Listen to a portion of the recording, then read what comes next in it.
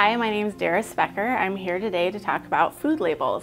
So one of the first things with a food label that you want to make sure that you do pay attention to is each food label up at the top is going to say how many servings is in the product.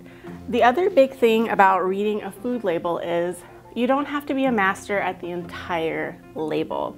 You can pick one or two things to focus on. Or a lot of us have different wellness concerns based from our doctors or dietary needs that we may need. For example, someone with high blood pressure would really need to focus on their sodium intake. If you have someone who's pre-diabetic or diabetic, they're really going to need to pay attention to how many carbs are in a product. Protein would be another big one too that people look at or maybe not getting enough of as well. So we're really going to focus on those three areas because those are the most common areas where we can kind of pick what's the healthier option in that moment. So we're going to start off with chocolate milk, this popular brand here. Serving size, 1 bottle, so we know it's not 2. Some of these drinks can be tricky though because they have more than 1 serving size in it.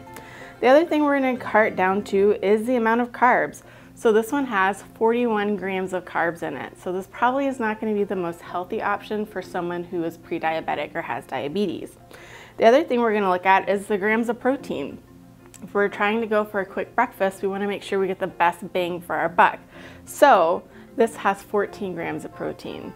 So looking at it right off first glance, this is not going to be the best option for someone who has diabetes. However, this is a type of drink that tastes almost similar to chocolate milk. It has half the amount of calories. It also has 4 grams of carbs in it versus the 41. And there's 30 grams of protein. So if you're in the store and you're looking side by side, this would be the healthier option to pick so you can still have your chocolate milk but not have all the guilt associated with it.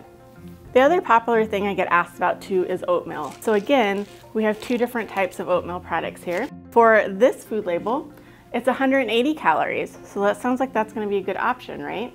There is 290 milligrams of sodium, 37 carbs, and 4 grams of protein. So that seems pretty decent.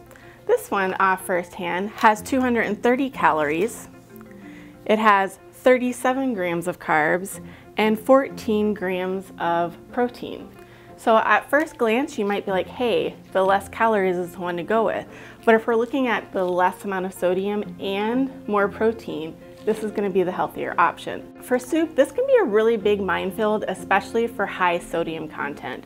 So just a little tip is anytime you see the Healthy Request green heart, that's going to be a healthier option for you. As you can see, this one has 410 milligrams of sodium, which may sound like a lot, but most soups have well over 600 into the 1200 milligrams of sodium in it. Then the last thing we'll look at here is the spaghetti sauce. So again, this one is 70 calories per serving, and there's 5 servings per container, 470 milligrams of sodium. There's 12 grams of carbs and 2 grams of protein. But then we're going to look at this one. It's 100 calories. There's 5 servings again, half a cup. There's 420 milligrams of sodium, so a little less sodium, and only 6 grams of carbs. So again, if we're paying attention to our carb count, this is going to be the better option. So as you can tell, reading the food labels can be a really big part in watching for our overall health and what we're eating on a day-to-day basis. Each meal is going to be its own separate thing, but it all adds up at the end of the day. If you'd like to learn more about Prevea, you can visit our website at prevea.com. And then if you'd like to learn more about the programs offered at CVTC, check out their website at cvtc.edu. Thanks.